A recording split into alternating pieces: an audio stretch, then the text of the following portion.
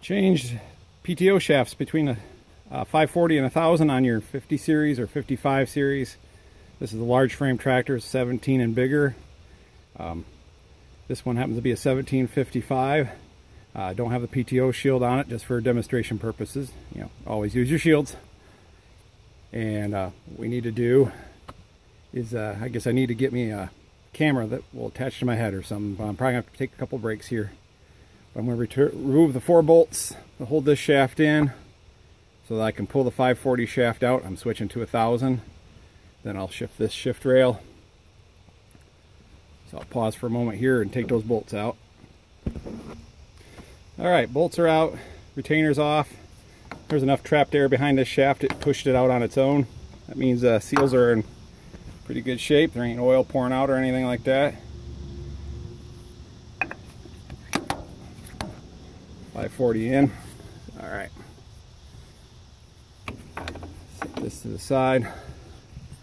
Now I can put my 1000 shaft in when you're switching for 540 and it's alright, but once you're in 1000 RPM, which we'll show how to shift that in a second here.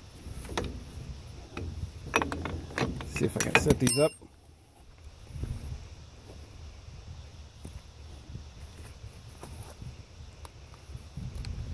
You will see that the 540 shaft is just a little bit longer than the 1000 shaft, and there's a pin that comes in inside there that prevents this plunger from moving, so that you don't put the 540 shaft in when you're on 1000. You can put the 1000 in on 540, you're just going to be underspeed. But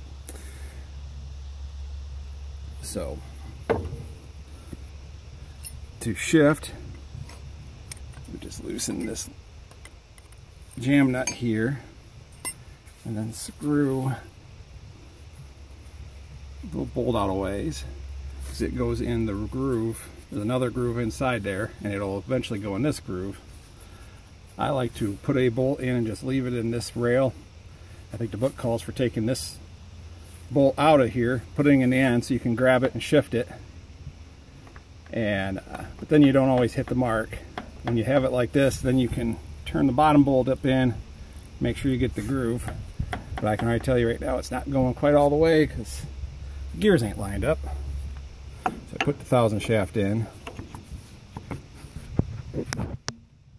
turn it just a little bit, around the hands again.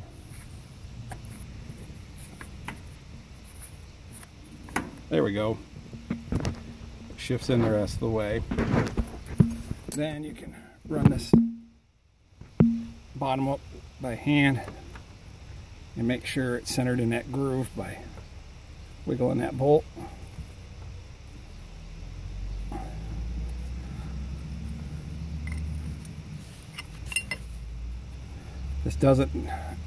This set screw does not need to be super tight. You do that and all you do is mess up the shift rail and put divots and blemishes in it that'll could possibly ruin the seal that's behind it.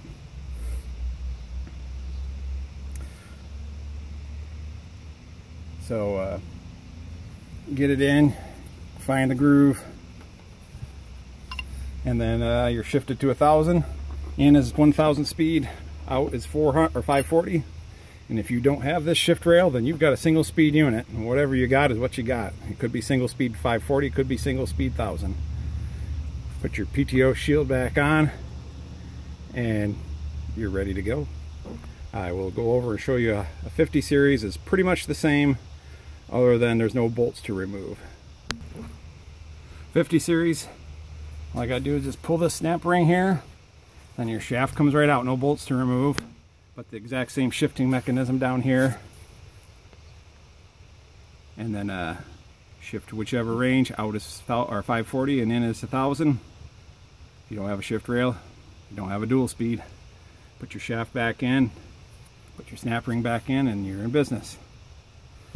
Hope this helps.